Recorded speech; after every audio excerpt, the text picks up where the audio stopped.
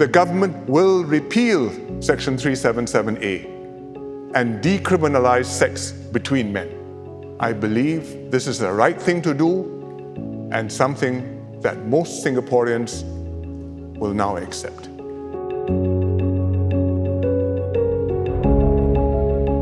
Even as we repeal 377A, we will uphold and safeguard the institution of marriage. Under the law, only marriages between one man and one woman are recognized in Singapore.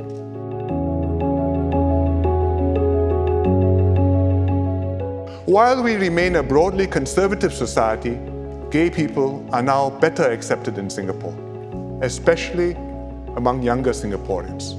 Most people accept that a person's sexual orientation and behavior is a private and personal matter, and that sex between men should not be a criminal offense.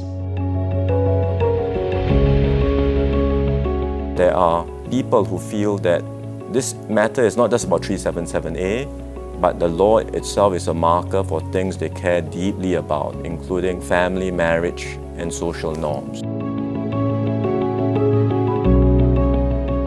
The government will continue to uphold our family-centered policies. We are fully committed to that, and we will continue to uphold marriage as defined as between men and women. So this will not change. This will not happen under the watch of the current Prime Minister, and it will not happen under my watch. And that's why we are also at the same time proposing an amendment to the Constitution to protect the definition of marriage. In our collective view, there is a significant risk that 377A could be held unconstitutional and struck down on the basis that it is a breach of the equal protection provision. This could lead to same-sex marriages being recognized in Singapore, and this in turn will also have an impact on other laws and policies that are built on our existing definition of marriage.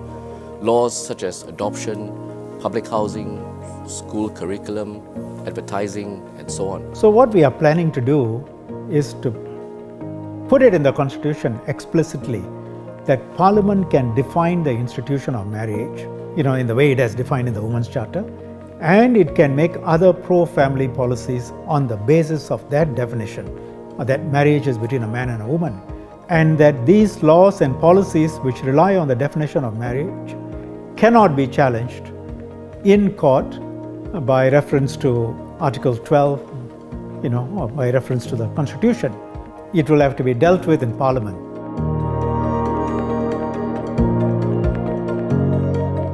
I know that there are some Singaporeans who are also concerned beyond changes on laws and policies, concerned about the excesses of activism and advocacy on both sides, pro-LGBT and anti-LGBT. Some have given us feedback that they have been subject to discrimination or even being harassed when they speak out and when they practice their faith and beliefs. People must have their freedom to practice their religion.